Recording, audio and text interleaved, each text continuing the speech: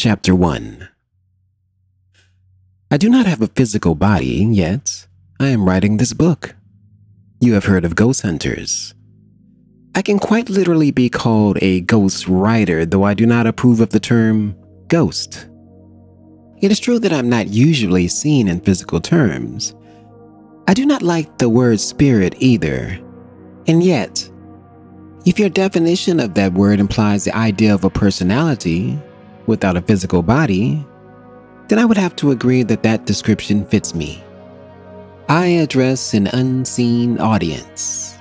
However, I know that my readers exist, and therefore, I shall ask each one of them now to grant me the same privilege. I write this book through the auspices of a woman who I've become quite fond.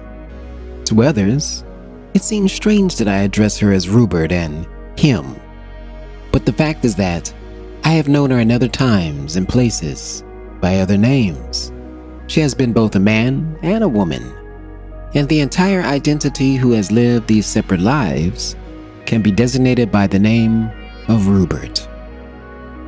Names are not important, however. My name is Seth. Names are simply designations, symbols, and yet, since you must use them, I shall also.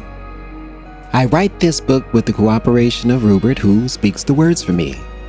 In this life, Rupert is called Jane, and her husband Robert Butts takes down the words that James speaks.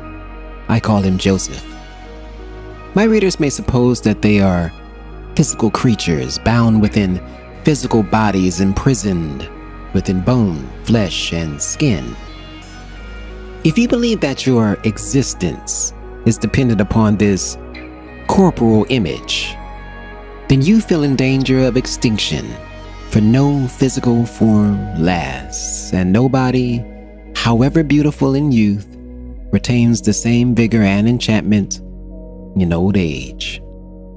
If you identify with your own youth, or beauty, or intellect, or accomplishments, then there's a constant gnawing knowledge that these attributes can and will vanish. I am writing this book to assure you that this is not the case. Basically, you are no more of a physical being than I am, and I have donned and discarded more bodies than I care to tell. Personalities who do not exist do not write books, and I am quite independent of a physical image, and so are you. Consciousness creates form. It is not the other way around.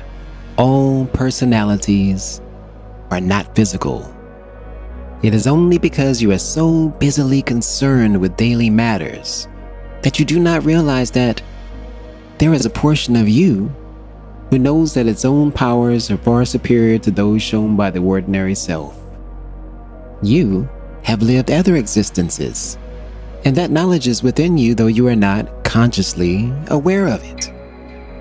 I hope that this book will serve to release the deeply intuitive self within each of my readers, and to bring to the foreground of consciousness whatever particular insights will serve you most.